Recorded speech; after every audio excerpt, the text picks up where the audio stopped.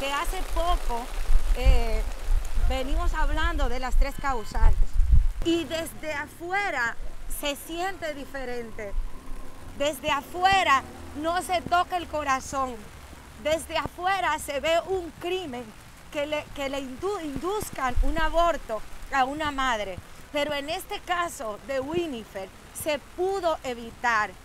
Hoy fuera diferente lo que estuviéramos contando hoy aquí. Hoy estuviera Winifred con nosotros y hoy estuviera su hija Miranda con su mamá. Sentirlo desde adentro, perder un ser querido duele, y ver que nuestras leyes no apoyan la vida realmente.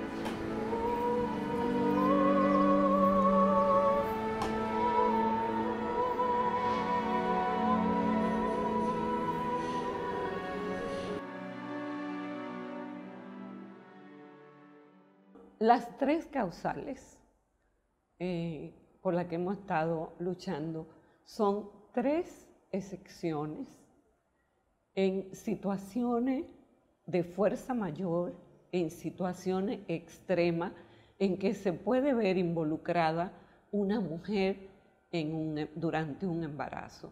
Y esas circunstancias son cuando corre peligro de vida, cuando corre riesgo de muerte la mujer, un embarazo fuera del útero, fuera del centro, que sabemos que la mujer va a morir. En el caso de un embarazo inviable, que no tenga posibilidad de sobrevivir fuera del útero, por ejemplo, una criatura que viene sin cerebro, que sabemos que va a morir inmediatamente nazca si logra nacer, o en caso de una violación e incesto. Ahora, ninguna de estas tres causales obligan a ninguna mujer.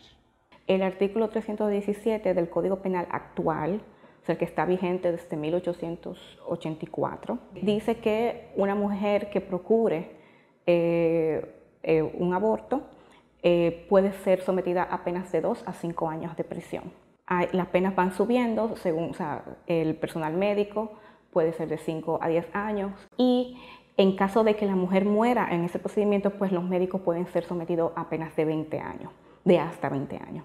Hay dos cosas, jurídica y políticamente. Podemos plantear que el primer escenario jurídico se dice que hay inconstitucionalidad cuando no la hay.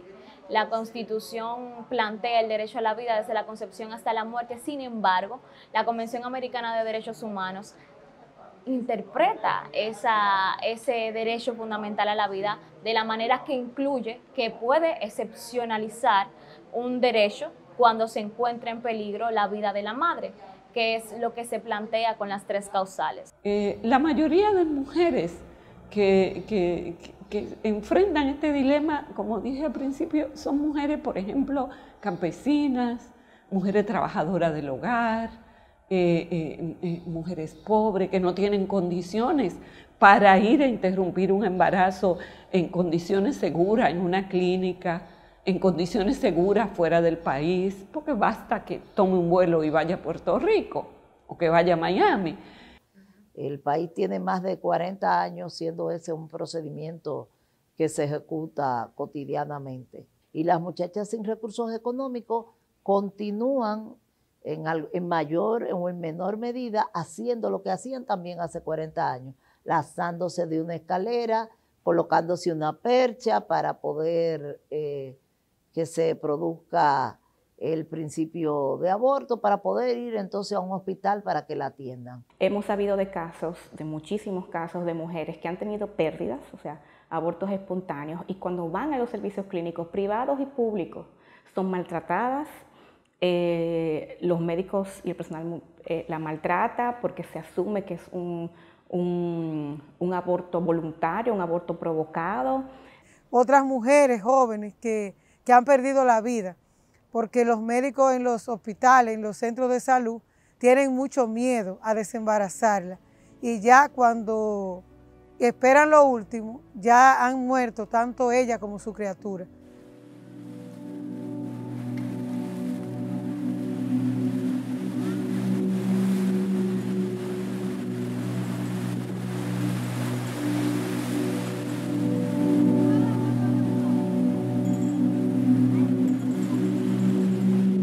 Perdí lo único que me motivaba, porque esa es la verdad.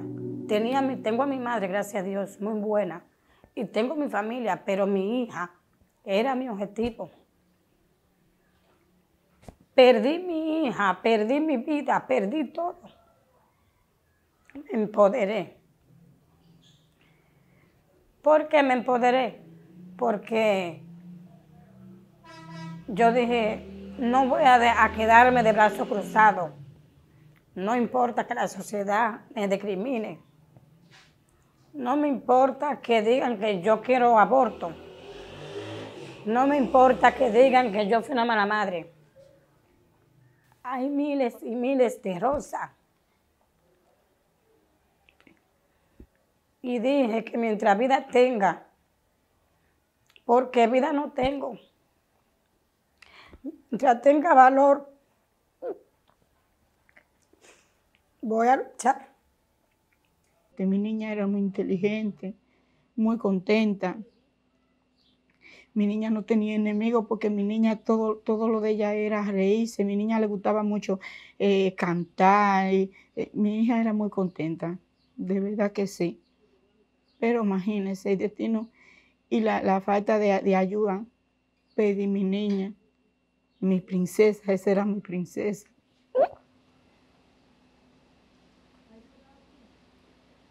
Yo la llevé por esas fiebres altas. No, para mí ella no tenía otro tipo de problema de salud. Y allá en ese mismo instante me la consultan y me dicen que ella tiene, que la van a ingresar la niña, pero no me dicen que ella tiene, me la van a ingresar. Ya casi en la noche me dicen la niña tiene un embarazo de pocas semanas. Sí, y me dicen que la van a ingresar y la ingresan y digo, pero esa fiebre y esos dolores son de un embarazo. Eso no puede ser. No, porque estamos analizando, ella tiene un problema en la sangre, no sabemos qué es.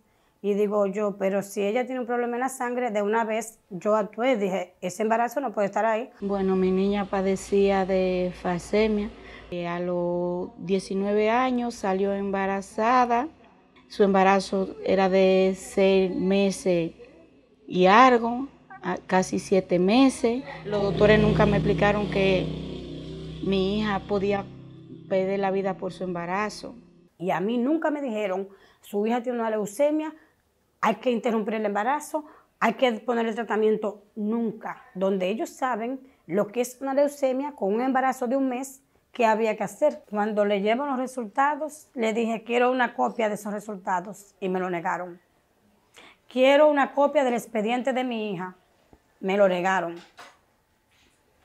Porque vi tantas mentiras que ya no estaba confiando en ellos porque ellos sabían lo que mi hija tenía y no me lo decían. Yo les decía, ¿qué ustedes van a hacer? Porque la niña tiene un embarazo y entonces si ella tiene una leucemia, no le vamos a poner tratamiento porque hay que ponerle tratamiento y no me tocaron nunca el tema del embarazo. No me tocaron, no, eso, no sé, no, ese embarazo está bien, muy bien, todo el tiempo bien, sabiendo yo que nunca estuvo bien, nunca estuvo bien. Ya el día que cumplió 20, me hizo una crisis de un dolor en pie y en el estómago. Me la internaron, de ahí me la mandaron a intensivo. En intensivo solamente me pedían medicamento y sangre, Nunca se reunieron conmigo y mi esposo a explicarnos qué podía suceder o qué podíamos hacer, qué alternativa podíamos tomar con ella. Y es porque yo le voy a decir la verdad, si ellos se reúnen conmigo y me dicen que mi niña hay que practicarle un aborto, yo me había hecho responsable. Como madre yo me he hecho responsable y que mi hija estuviera conmigo. Nunca me dijeron el riesgo que ella corría con ese embarazo. Solamente se indignaron, le voy a decir la verdad, los médicos de aquí solamente se indignaron en el niño, que el niño está bien, nunca se indignaron en mi hija. Nunca le pusieron atención que la que se me estaba acabando era ella, porque el niño murió ya cuando le dieron los infartos a ella. Toda la porquería del mundo me le daban a la niña para cuidar el embarazo, porque mi hija con 16 años no existía para ello. Mi hija con 16 años para ello no valía nada. Ni yo ni nada de lo que nosotros hacíamos valía para ello. Simplemente el embarazo de un mes. Yo le decía a Dioneli, me va a dejar sola, me va a dar otro dolor como me dijo tu hermano. Ella me decía, mami, tú vas a ser fuerte. No se sintió bien porque era muy niña. Ella tenía esperanza de vivir, ella quería vivir. Ellos le tenían hasta un psicólogo ahí, una psicóloga ahí, para la niña, para obligarla a que ella, no sé, para que ella misma se olvide de su salud y piense en algo, porque esa es la palabra, algo. Para mí eso es algo. Eso es algo que ella tiene ahí adentro, mi amor, porque todavía no podíamos decir que era un niño, ni un bebé, ni nada. Porque si yo había tenido dinero, yo la había podido sacar del hospital y yo le estoy segura que mi hija la habían salvado porque por mi dinero la habían salvado. Yo estuve afuera ahí todo el tiempo, ahí, yo con mi hija ahí, tirada ahí. Y vienen y me dicen, venga, porque la niña, digo yo, ay, mi hija se mejoró, gracias a Dios. Yo dije, oh, mi hija se mejoró, mi hija es fuerte, mi hija es fuerte. Y mi hija estaba muerta desde el día antes, la noche antes. Cuando mi hija fallece, yo dije, quiero la autopsia de mi hija porque mi hija me la mataron. A mi hija me la destruyeron.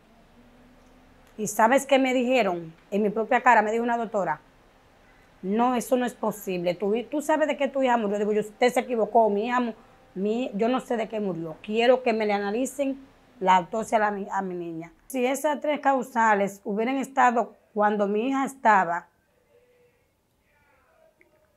hoy yo se lo aseguro a ellos que si no, que mi hija hubiera estado, mi hija hubiera tenido 24 años, hubiera tenido más hijos.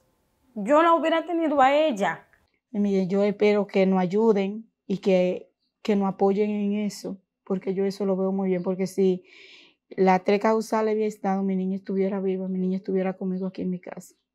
A todas las mujeres, a todas esas niñas y adolescentes, madres, que vean lo que yo estoy pasando, que se empoderen y vean lo que yo estoy pasando, y lo que yo vivo y lo que viví. Que no se queden dormidas, que salgan y comenten lo que ellas sientan, que se lo comenten a alguien, y lo que vean, que no se queden ahí.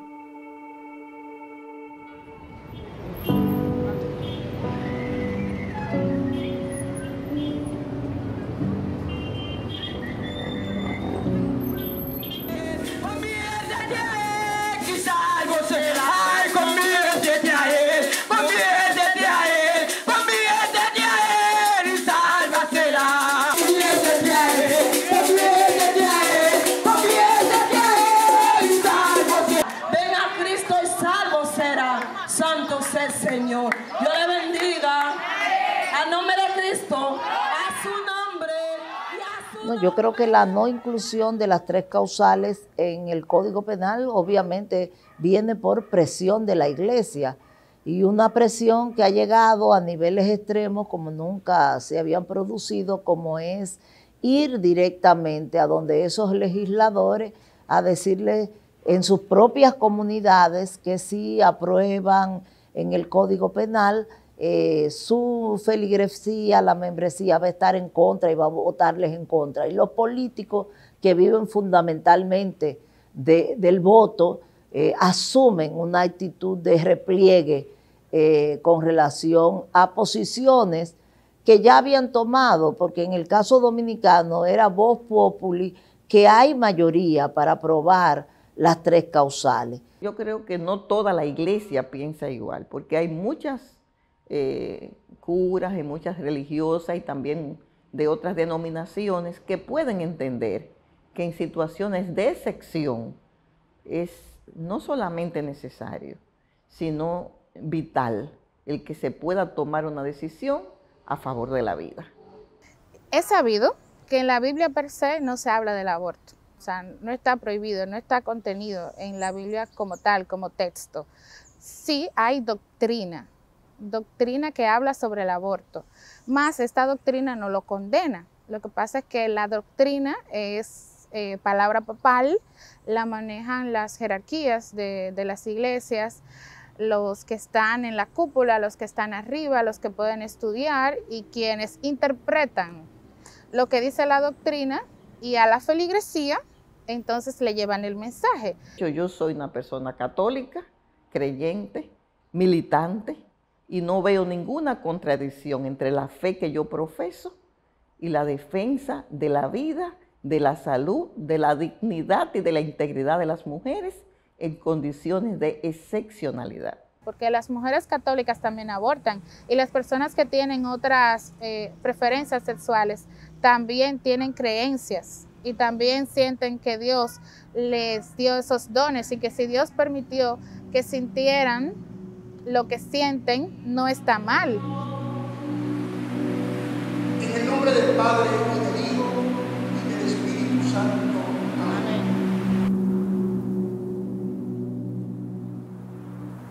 En el estado que ella llegó hasta los 6 meses, ella sabía todo lo que pasaba y en varias ocasiones expresó que ella no era que no quería a su bebé, ella amaba a su bebé, ella quería a su bebé, pero que ella estaba consciente con todo el dolor, que ya ella lo había llorado, que estaba consciente que no se iba a desarrollar, ella lo sabía. Al principio todo comenzó muy bien y después de los 8 meses se complicó todo, después dijeron que tenía problemas y cosas así, que tenía problemas respiratorios y que le faltaban las manitas y cosas así. Mami le dijo a ellos que si podían hacerme la cesárea, porque ella como el niño no tenía solución, ¿verdad que no? Ellos le dijeron que no, que tenía que esperar ahí 9 meses obligados para poder hacerme la cesárea. Bueno, desde el principio que nos enteramos que ella estaba embarazada, que fue en el mes 2, segundo mes de embarazo, que nos enteramos, ya había complicaciones. Buscamos ayuda de diferentes médicos, igual todos nos decían lo mismo. Hay que esperar que sea expulsado por el cuerpo o que sucediera naturalmente, porque por motivo de que es ilegal el aborto no se podía hacer nada. Entonces transcurrieron 6 meses en el proceso de todas las semanas, exámenes, diferentes tipos de pruebas, y todas arrojaban lo mismo. Tenía problema el feto y amenazaba su vida. Luego de esos 6 meses pasó lo que esperábamos, y fue que el feto murió dentro de ella. Igual, no se pudo hacer nada, solamente esperar, y sucedió lo que pasó. Murió.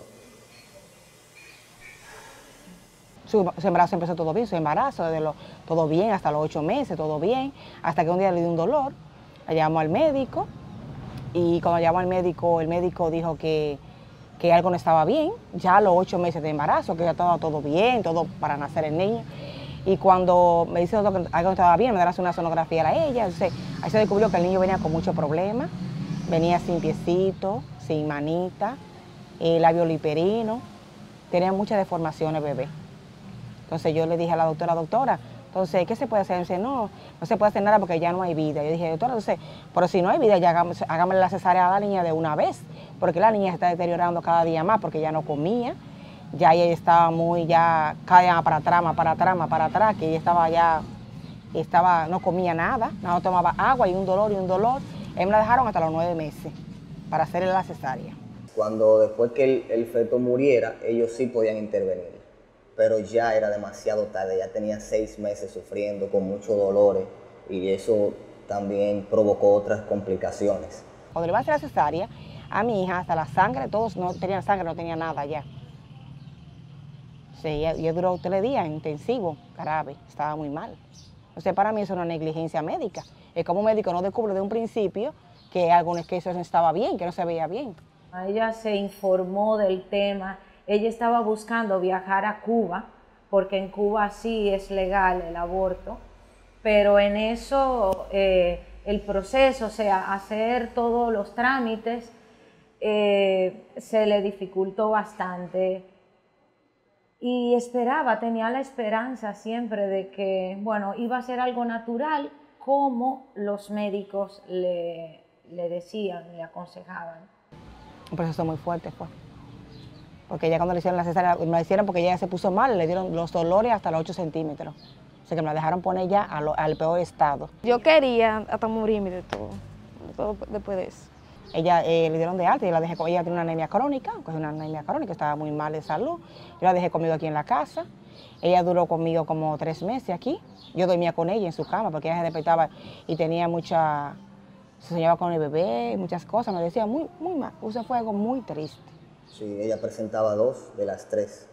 O sea, que si en este momento hubiesen sido aprobadas, Winifred estuviera con vida. Entonces ya si el bebé no tiene vida, ya se la vamos a cuidar a la mamá. Vamos a darle vida a la mamá, que también tiene 2 niños más que atender. ¿Y por qué luchar en la vida también?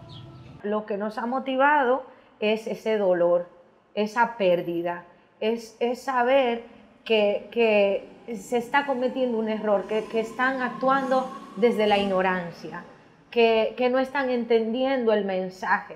Esto es una vida que queremos, esto es una decisión analizada, no es algo a lo loco, es un diagnóstico, es ver que una chica tiene 25 años y que se pudo salvar su vida. Es lo que nosotros nos ha motivado, es concientizar para que a otra chica también no le pase, porque hoy es a nosotros.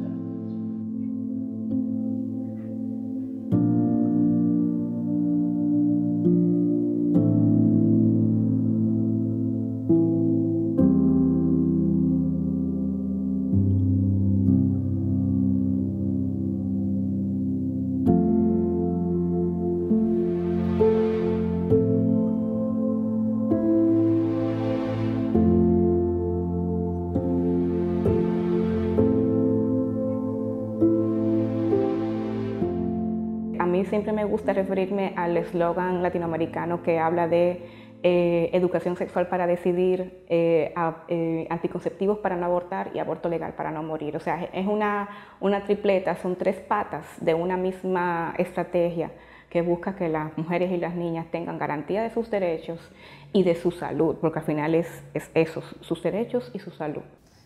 La sociedad dominicana tradicionalmente ha querido negar la necesidad que existe de la educación sexual como un medio para garantizar que los adolescentes, varones y hembras, puedan tener control del ejercicio de su propia sexualidad y que ese control se dé sobre la base de información y conocimiento. Los niños, la educación sexual que están recibiendo fundamentalmente es la que está en las redes sociales, donde sabemos que prima la pornografía, esa es la fuente de información que están teniendo, porque eso es lo que está disponible. Es un sinsentido querer eliminar o reducir el matrimonio infantil, pero también el embarazo en adolescentes, si no se pasa primero por una implementación fuerte de la educación sexual integral en los centros públicos y en los privados. No hay ninguna política clara sobre cómo llevar anticonceptivo a esos jóvenes y evitar embarazo en adolescentes, que es lo ideal. Entonces, ni proveen anticonceptivo y también está penalizado totalmente el aborto en el Código Penal.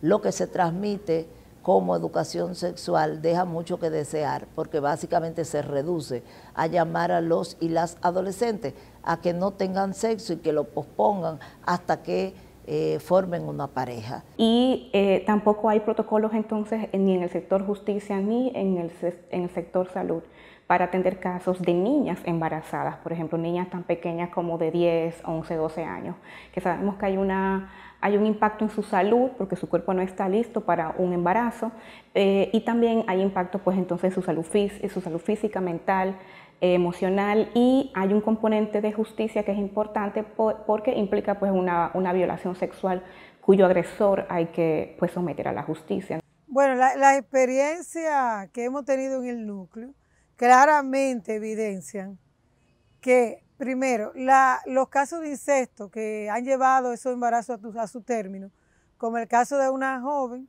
que su padre la embarazó y tuvo que tener ese producto, su vida ahora, ella lo define como realmente que ha tronchado sus expectativas de vida. O sea, y también a nivel emocional. También el niño es un niño que tiene problemas cognitivos, que los hemos tratado en terapia porque no avanza en la escuela. O sea, las consecuencias tanto para ella como para su hijo no son buenas. Donde hay mayor discusión es la de violencia sexual, porque pues se alega, bueno, pero esa vida no tiene por qué sufrir la consecuencia del acto del agresor. Entonces se mira en función de la vida por nacer, pero no se mira en función de la vida de la persona que ha sido afectada por una violación sexual, un evento increíblemente traumático, y que entonces está embarazada.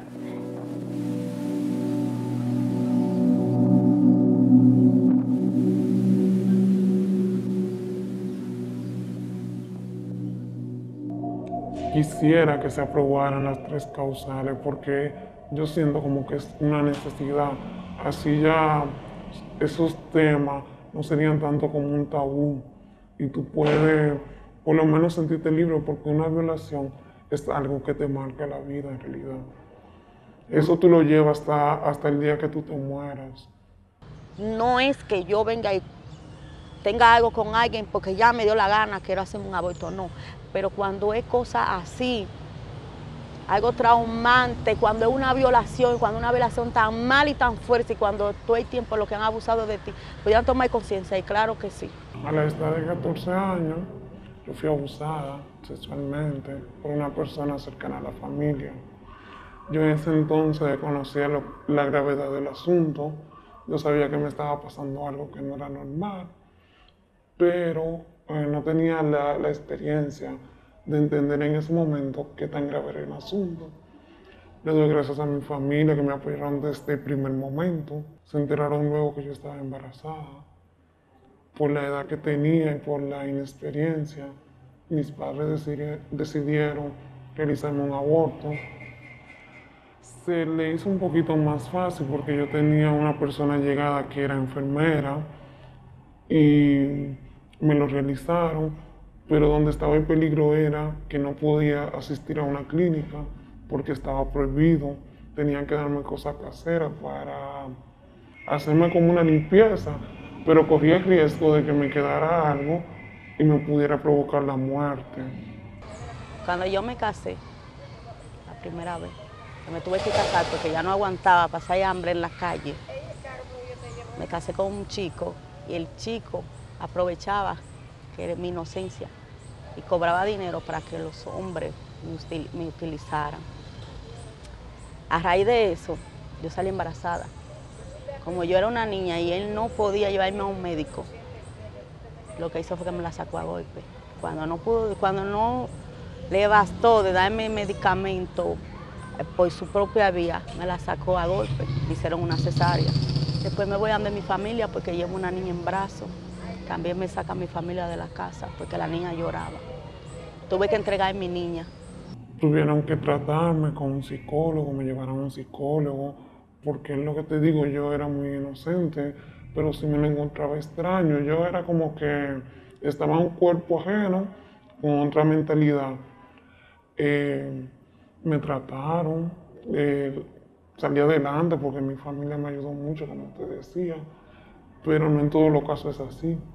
Hay varias personas que hasta se suicidan cuando le ocurre algo así, porque no tienen el apoyo de una familia. Conozco a una chica, me lleva a su casa porque le da pena conmigo porque me ve que yo amanezco en la calle.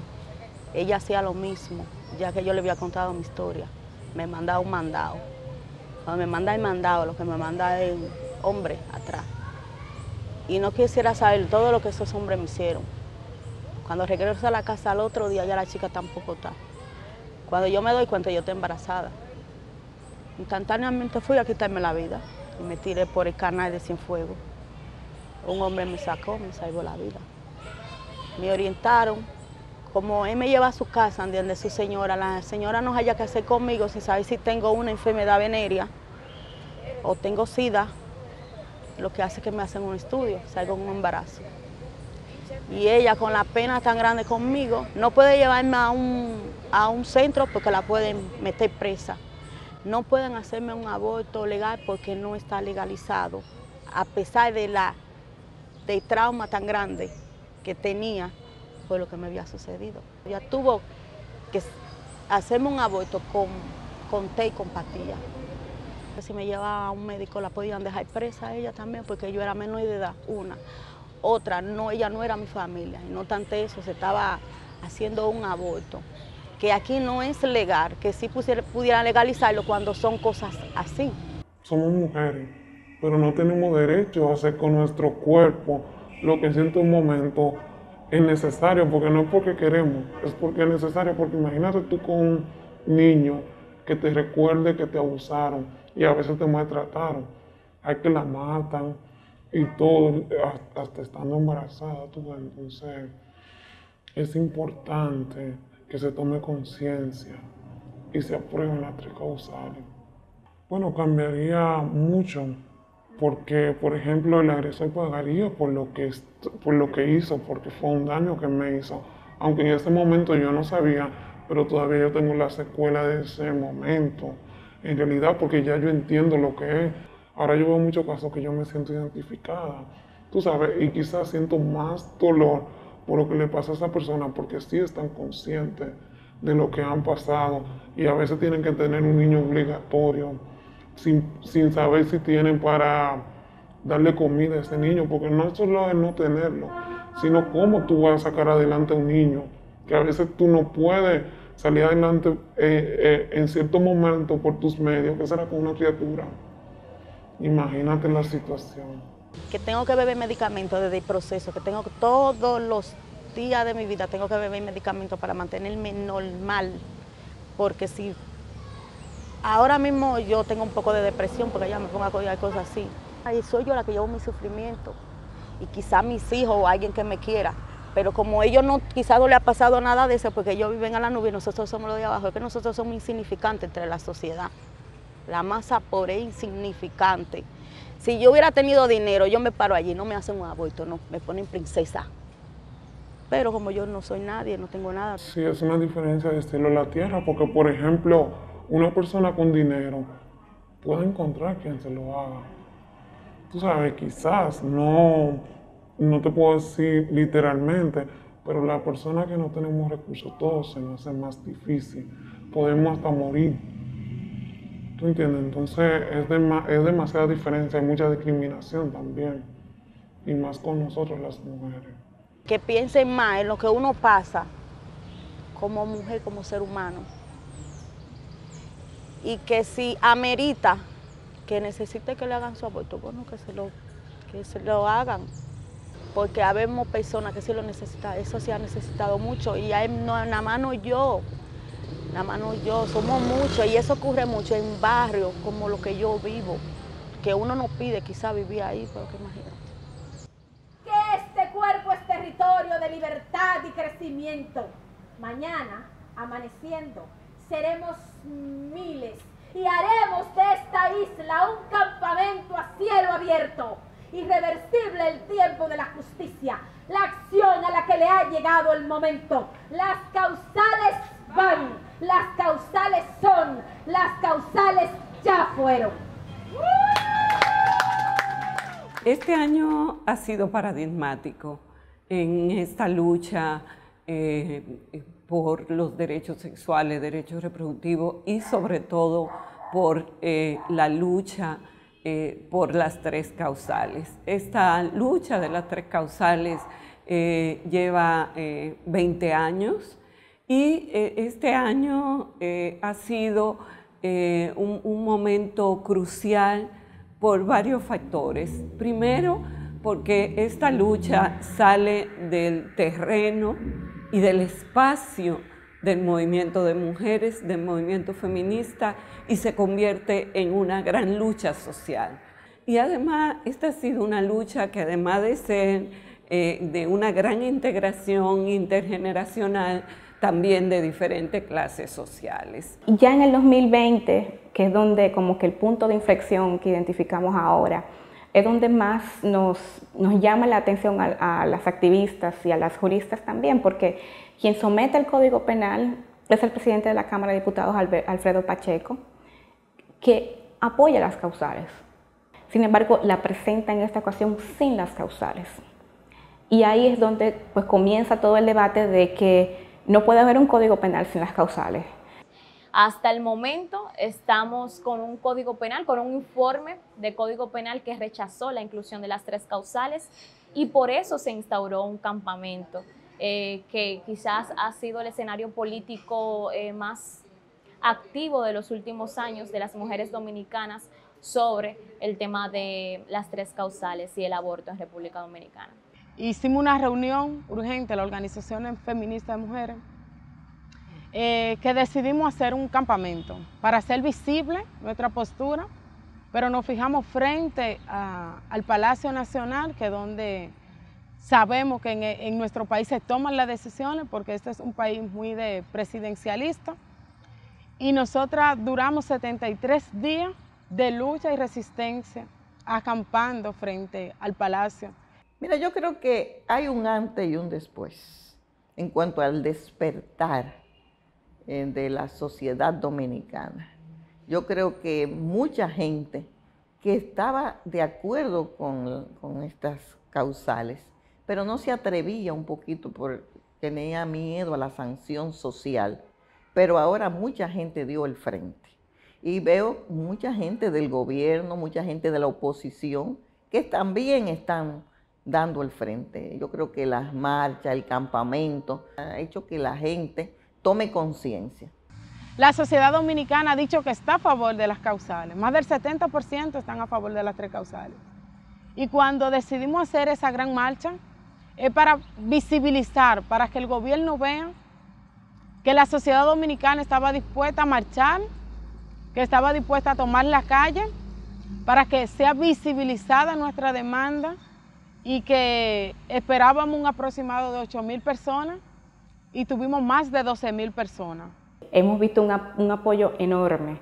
Creo que nunca había pasado algo similar, o sea, nunca había pasado que durante tanto tiempo las causales, se hablara de aborto en primeras planas de periódicos, que salieran en noticieros todos los días. Y yo creo que una de las experiencias que ha dejado el campamento y todo este proceso de lucha es que la juventud se incorpore a estos procesos para la desconstrucción, pero que las mujeres diversas hayamos tenido como ese liderazgo en ese espacio, que las migrantes, las campesinas, las del barrio, las de la ciudad, la de recursos, las que no tienen, las que no tenemos, estemos a una sola voz, que las causales deben de estar por nuestra vida y porque es lo mínimo para nosotras poder decidir y es lo mínimo para tener un país justo y es lo mínimo para que República Dominicana pueda subir un escalón a países que garantizan derechos. Yo estoy confiada en que el momento se acerca, en que estamos a punto de lograrlo, en que nosotras, esta es una lucha que la vamos a arrancar en la calle. Es una lucha que la vamos a construir en la calle, con las jóvenes, con los jóvenes, con las mujeres del campo, con las mujeres trabajadoras, con los hombres solidarios y comprometidos con los derechos de las mujeres. Pero lo vamos a lograr, porque la historia es indetenible. El curso de la historia no lo detiene nadie.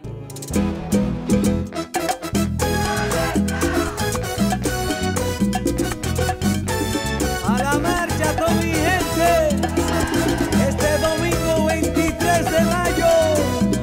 Ven por los derechos de las mujeres. Con la frente en alto, la paz en el pecho, vamos para la marcha por nuestro derecho. Con la frente en alto, la paz en el pecho, vamos para la marcha por nuestro derecho. Y tiene que ser todos lados, desde el Güey a la frontera, sur y norte y el Cibao, de la costa y tierra adentro. Multitudes de los barrios, de los campos y la montaña, luchan por la dignidad, los derechos de las mujeres. En alto, la paz en el pecho, vamos para la marcha por nuestro derecho. Solamente en alto, la paz en el pecho, vamos para la marcha por nuestro derecho. La lucha no va a parar, que lo tengan bien clarito, los que están en el Congreso, que ahora andan de la